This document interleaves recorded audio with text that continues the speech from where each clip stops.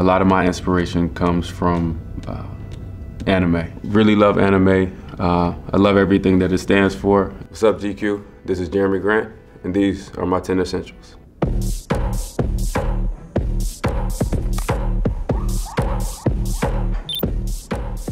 So for my first essential, Rick Owens bag. Very large bag, stylish and practical. I love this bag because I can use it anywhere, at any time. I don't have to check a bag most of the time. It looks great, but it's also a huge bag. I can fit multiple outfits. I have big clothes. I'm a big person, so I fit my Rick Owens boots in here that I wore yesterday. The size of it and then the practicality of it, it's everything. My Rolex. My favorite, or one of my favorite Rolexes that I have, it's a Presidential gold face. It upgrades any outfit that I put on right away, instantly. I could be wearing a sweatsuit, I put a Rolex on, now it's a fit. It's one of my favorite accessories. It's art, I think is beautiful in itself. I don't know about other people, but I know when I wear it, I can feel the time that it took to create this amazing Studio Ghibli House Moving Castle lantern that goes on my keychain. I love Studio Ghibli. I love everything about it. I have a House Moving Castle earring in right now as well. The thing that resonates with me the most, typically when I'm watching something or reading something, I try to find a character or a person that relates to me. How's definitely inspiration for me. I'm someone who enjoys clean energy, and this is one of the best cleansers for energy. This and my sage. The sage is, I would say it's a bit more powerful than the Palo Santos in my experience. I think the sage more cleanses space. The sage is the Palo Santos on steroids. It cleanses rooms and large areas. Whenever I'm burning the Palo Santos, I'll use it on me. I'll use it on, people around me. Cleansing of areas if it's a lot of people have been in there, or if you're moving into a new house or something. So. This is selenite. It's a palm stone. It's easy to carry, so it's one of my favorites. It cleanses energy from anyone and everyone around you. And it's important for me, just being around a lot of people. It allows me to refresh myself without having to go all the way home and take a shower, do a lot of different things. So, at first it's trial and error. You're buying a bunch of crystals and you're listening to anything that's written on them that says they do this or do that. And I feel like for me, gradually it became me listening to the crystals rather than me listening to people talk about what they might do for me. So. These are 2 poetry books. The first one is The Gift by Hafiz, a Sufi poet. And the second one is The Soul of Rumi. It just resonated with me, the way he talks about his love for God. And after that, one of my teammates, Matisse, shout out to Matisse, he gave me The Gift, and this is by Hafiz.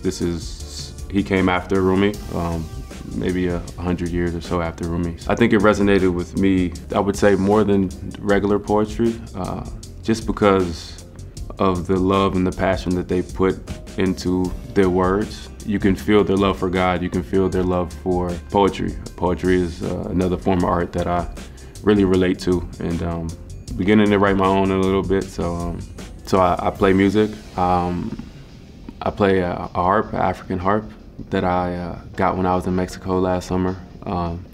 And it's an expression of self. I think it's similar to my fashion and things that I like to do. It's an expression of self, even basketball for me, So yeah, I play the African harp. I'm learning the piano, amongst a few other things.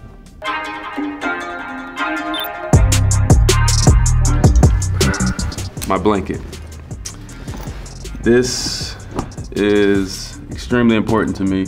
I got it last summer when I was in Mexico traveling. I met a lot of friends out there, kindred spirits, They gave me a few things. They taught me a lot. Feels like a blanket of like protection for me. So I'm always bringing it with me. I use it as a prayer rug sometimes. So I kind of mix it up. This is something that I always travel with no matter what. What separates this blanket from a typical blanket you might find at the department store is the feel. I think the feel of it, the authenticity of it. A lot of times you don't know what you're buying, you don't know what you're getting. I think when somebody gives you something, it means a lot more than you buying it yourself. So typically the things that I cherish are usually gifts from people that I care about. Amazing the way they put it together. And yeah, when I got there, it wasn't something that I necessarily chose. I think it gravitated towards me. Whenever I was with them, they would bring me specifically this yellow blanket. They had different colored blankets and stuff like that, but yellow felt really good to me at the time, and it still does.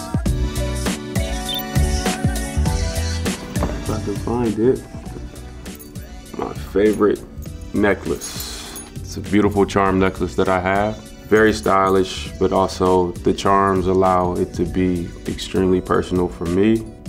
But it's really nice for me to be able to mark different times in my life. It's biogeometry, something that I'm learning about and getting into. It helps to balance the energy around you and stuff like that. Different charms mean different things. It's blue labradorite, into stones and things of that nature. Mother of pearl here, yep, the Hansa hand, the North Star, everything on here. It resonates with me. I've always been spiritual, but I think as I grew and as I'm growing, I'm learning more and more about myself, and I think everything points in that direction. So I'm just gravitating towards the things that I like to do and the things that make me comfortable. Chamomile. I'm big into herbs. Took a decent amount of classes on them. It is a stress reliever. It puts me in a zen state almost right away, so I'm always drinking it as much as I can. Now I'm a tea guy. So I use different mushrooms as well in the morning, whether it's cordyceps for energy, lion's mane for my brain, things like that. So I'll mix a few different mushrooms in the morning, and chaga for my immune system, and I'll play off that. And then I'm ready to start my day. I feel good.